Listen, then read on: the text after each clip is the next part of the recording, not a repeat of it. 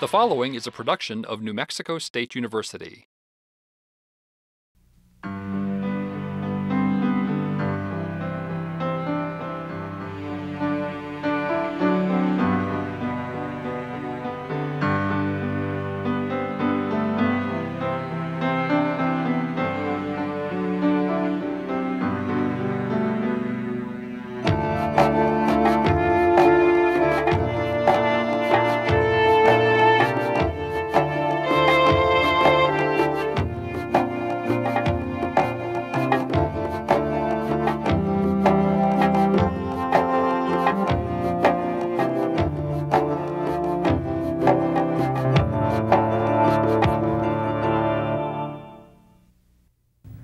Welcome to another episode of Long Live La Familia, the nutrition soap opera series that speaks not only to our hearts, but also to our appetites. I'm Carrie Bachman. If you've been with us before, you'll remember the Sierra family, the focus of our series. Today's episode is called La Diabetes, a matter of balance, and so we're looking at the issue of diabetes. Well, featured in the episode today are Lisa and her brother Samuel. Samuel has just been diagnosed with diabetes, and Lisa's boyfriend has the illness. And it's interesting to see the contrast between how the two of them deal with diabetes. Now, you'll remember that our episodes are a mixture of English and Spanish. But don't worry if you don't speak any Spanish at all. With just English, you'll be able to understand all of the concepts perfectly well. We have our episode broken up into 3 segments, and that means it'll give us some time to get back together and talk about what we've seen and relate it also to our own lives. Now, we always make a recipe with our episode, and so today I'm going to go ahead and wash my hands and explain to you all, while I'm doing that, a little bit about diabetes.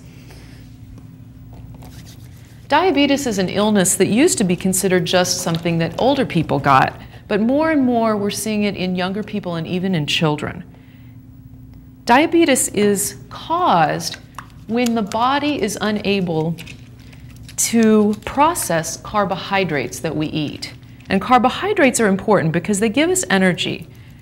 When we eat them, they turn into glucose or blood sugar.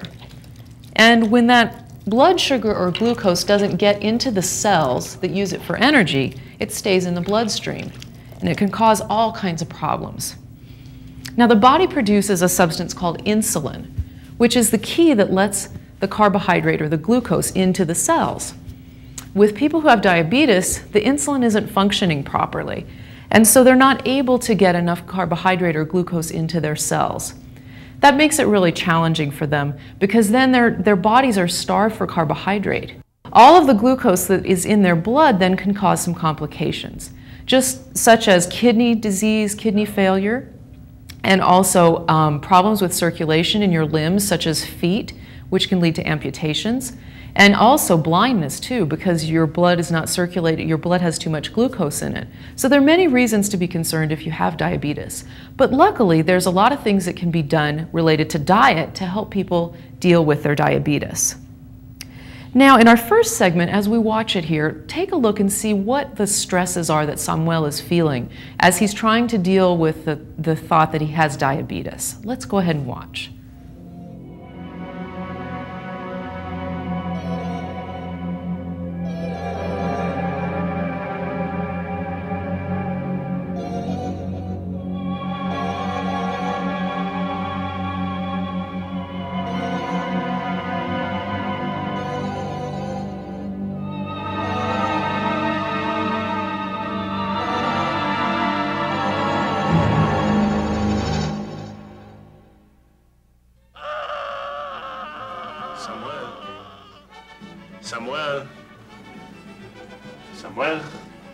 Samuel, despiértate. Oh, ¿Qué pues, cuñado? Normally you're early. Lo siento por no llegar a tiempo. I was closing a deal and it took a little longer than I expected. Nothing's wrong at home, is it? No, todo está bien. Menos yo y esta dieta. Samuel, are you still struggling with what you eat?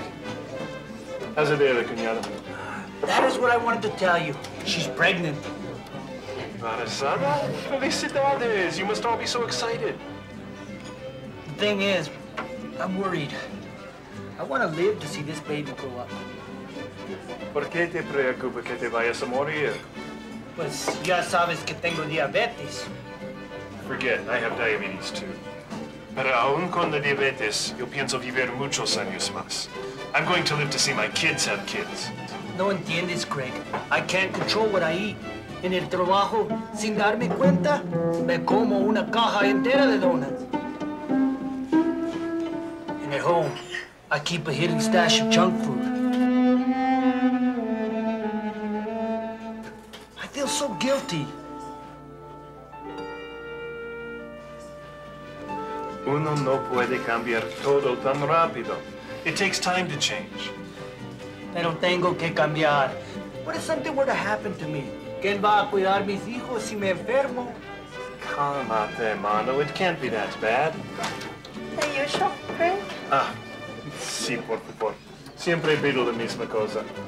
This is the only place in town I can get nopales. Diet Coke. Normalmente los hombres no toman refrescos dietéticos. Aquí tiene su té helado. Thank you. Are you ready for your order? Sí, al menos yo estoy lista. I'll have the red chicken enchilada plate and don't fry the tortillas, please, y solo un poquitito de queso. And then I want a side order of frijoles de la olla, you know, whole beans with a little bit of green chile. That's all. You're sure taking a long time with that menu, Miguel? Como nunca he venido aquí, no conozco el menú. ¿Cómo está el caldillo aquí? Oh, they make the best green chile stew. Lo preparan con muchas verduras. Entonces el caldillo, por favor. That shouldn't be too heavy. ¿Por qué te preocupas por los carbohidratos? ¿Tienes diabetes? Te ves tan sano. Well, anybody can get diabetes.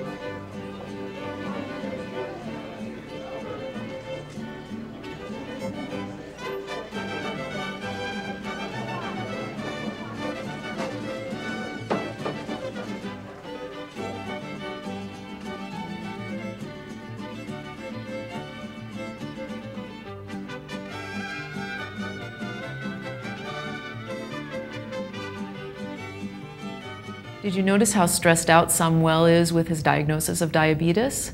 It's interesting to compare him with his brother-in-law, Craig, who also has diabetes, and with Lisa's boyfriend, Miguel.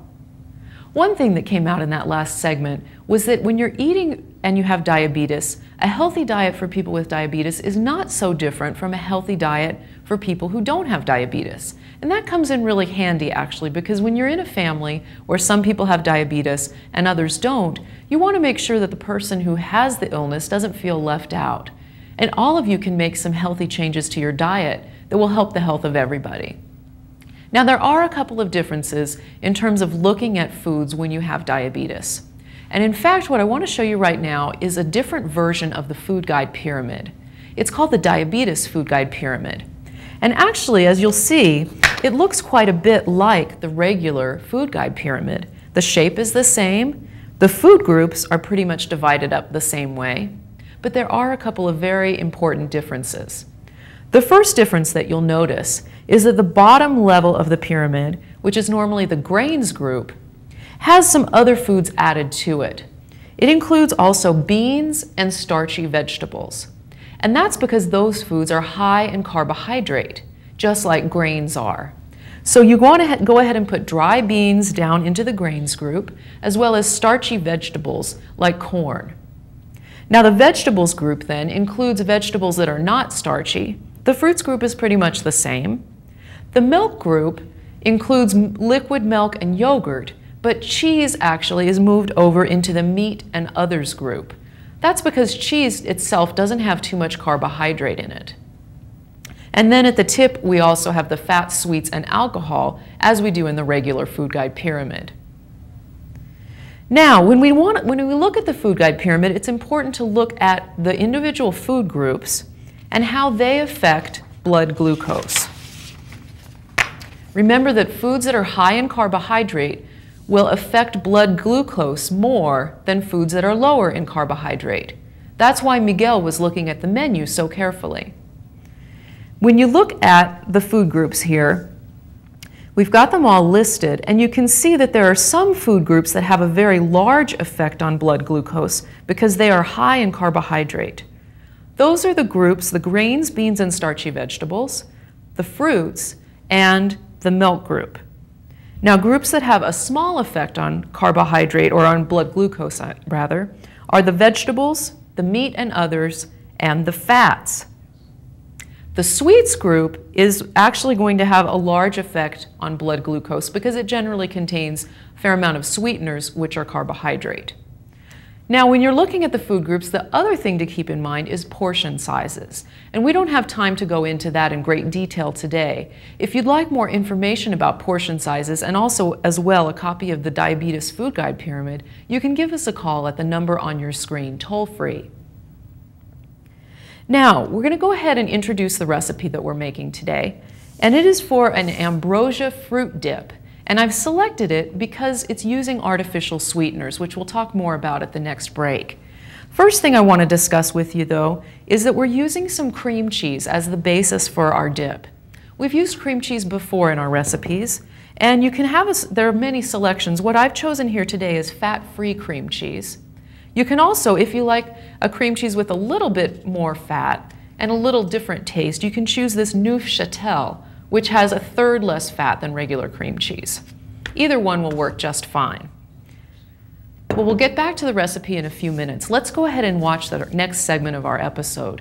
As you're watching, take a look at how the people in the episode balance their food choices between foods that are higher in carbohydrate and foods that are lower in carbohydrate.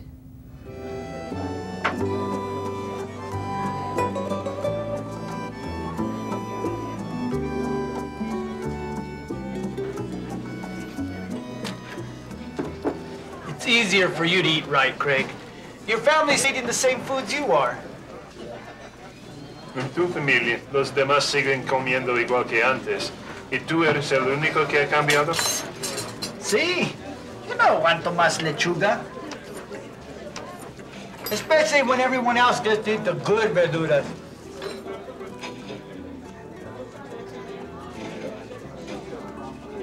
And you should see what they feed me for dessert.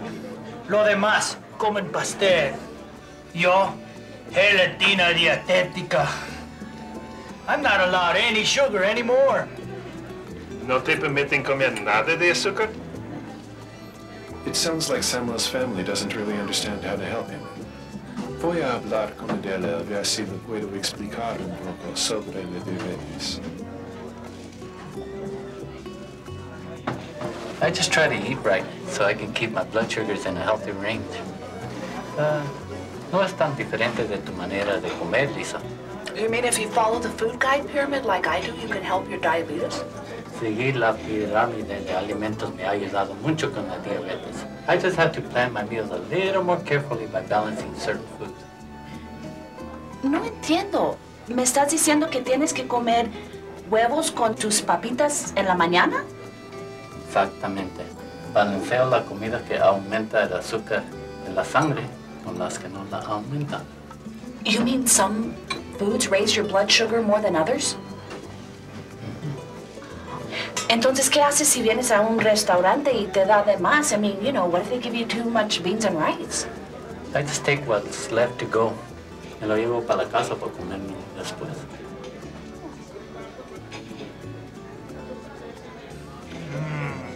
Ay, cómo extraño esta comida. Adela feeds me like a rabbit.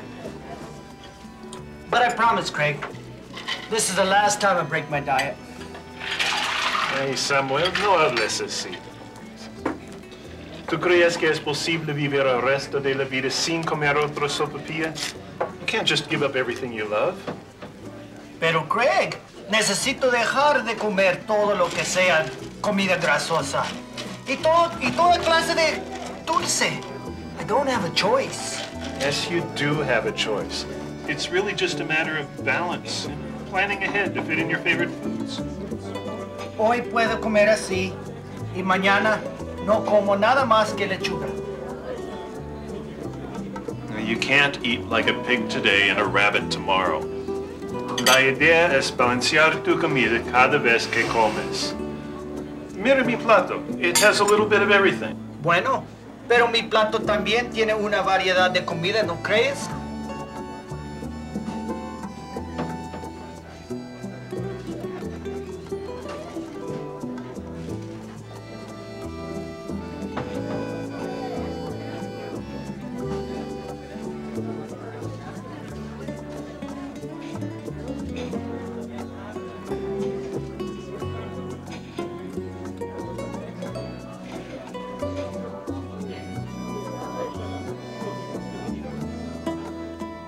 You can see that when you have diabetes, it's important to try to balance the foods within a meal between foods that are higher in carbohydrate and foods that are lower in carbohydrate. That's what Miguel and Craig were actually trying to do when they're ordering. Now let's take a look at how you can actually bring this into your own life a little bit.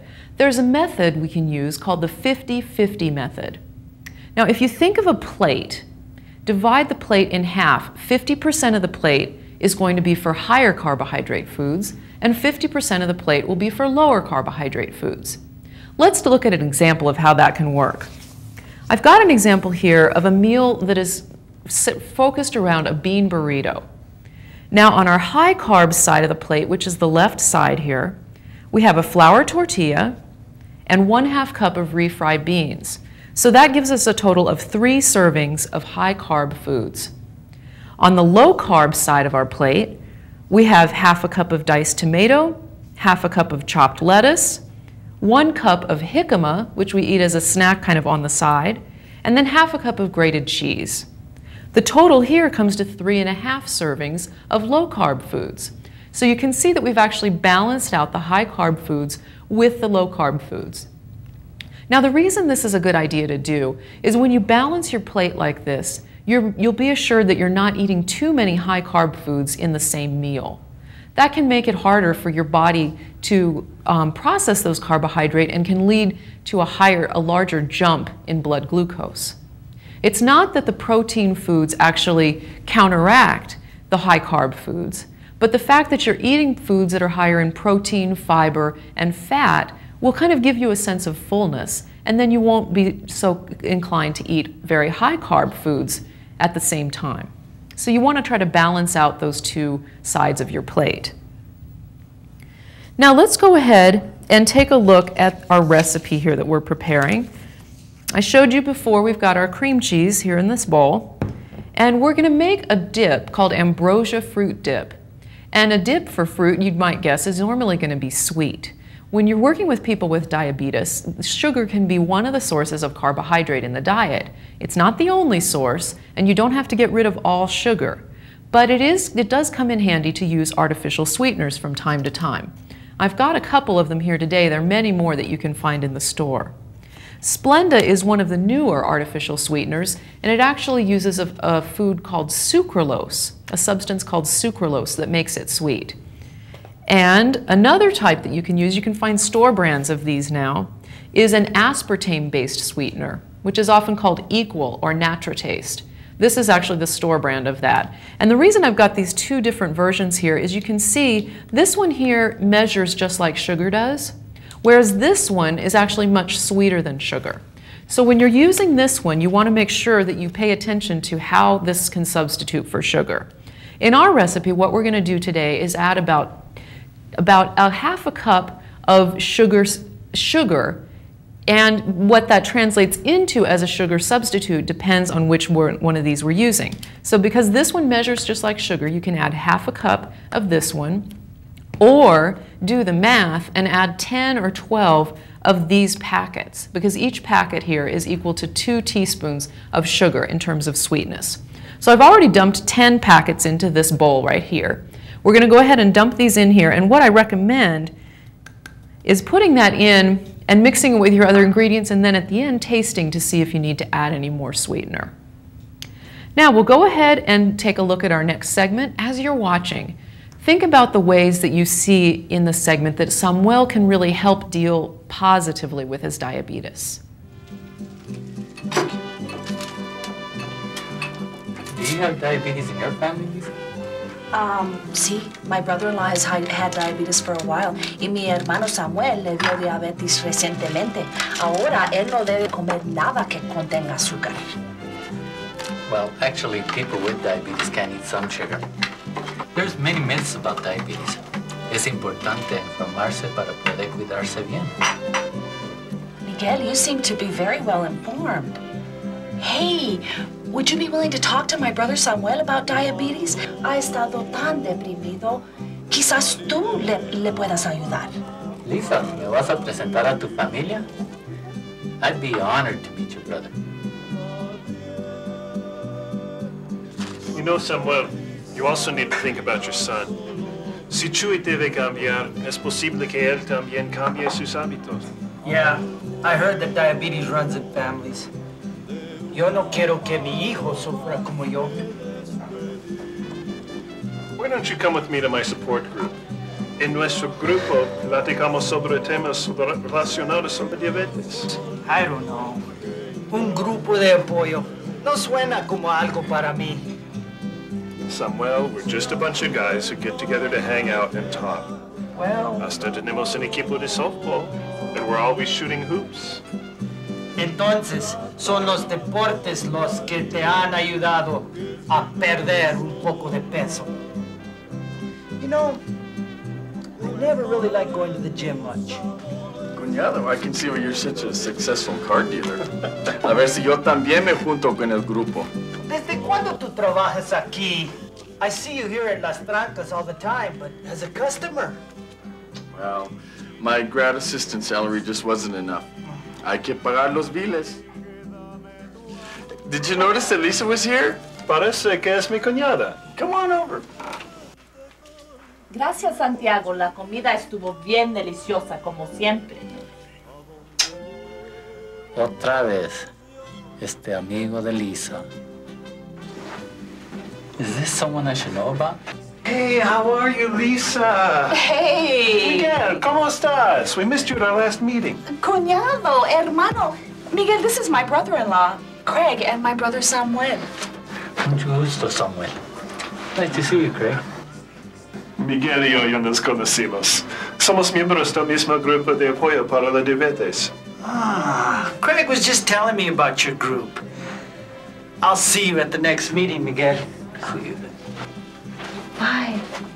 ¡Qué bueno! El grupo le ayudará a Samuel a controlar su diabetes.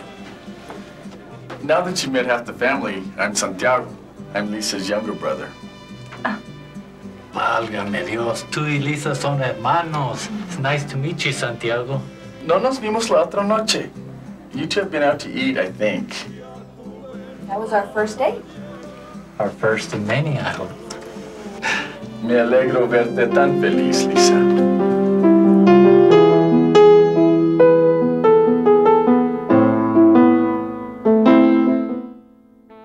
Did you pick up a couple of ideas about how Samuel can deal a little healthier with his diabetes?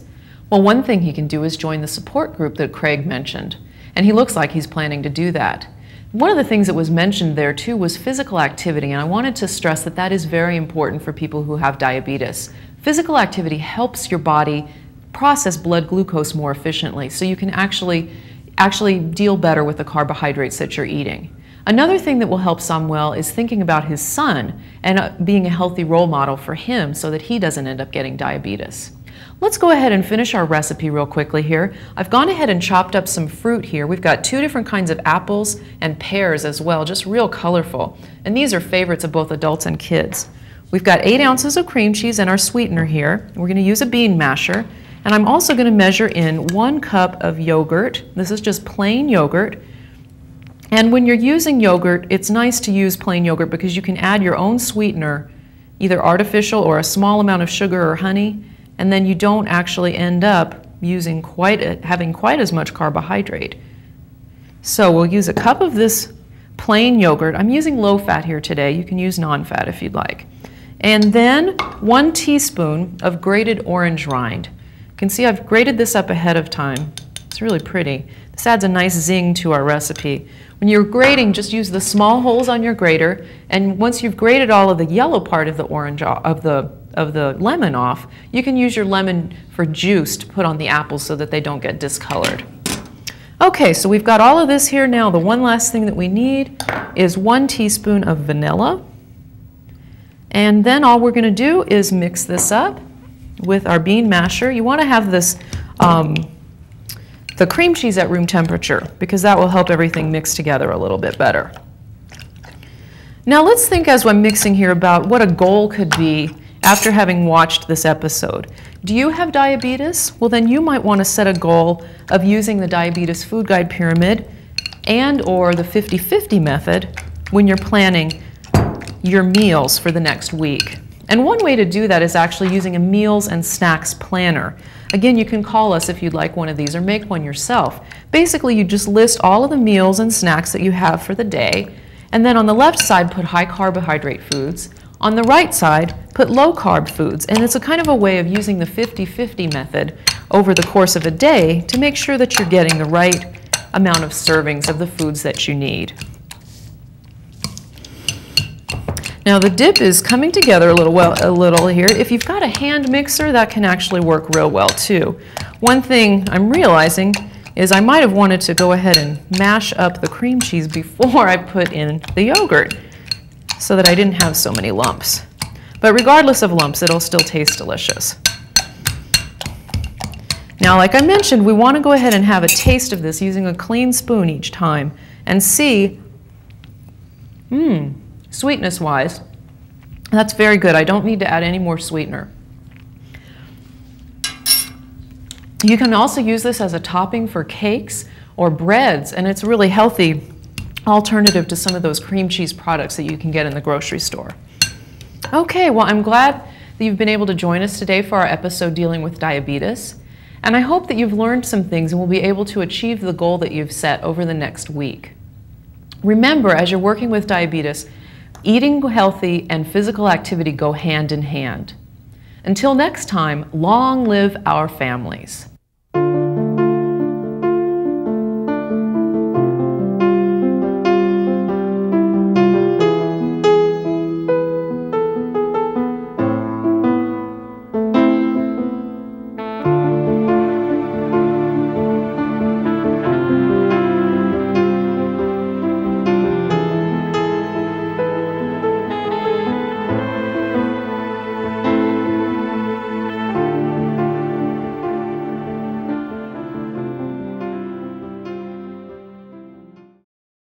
The preceding was a production of New Mexico State University. The views and opinions in this program are those of the author and do not necessarily represent the views and opinions of the NMSU Board of Regents.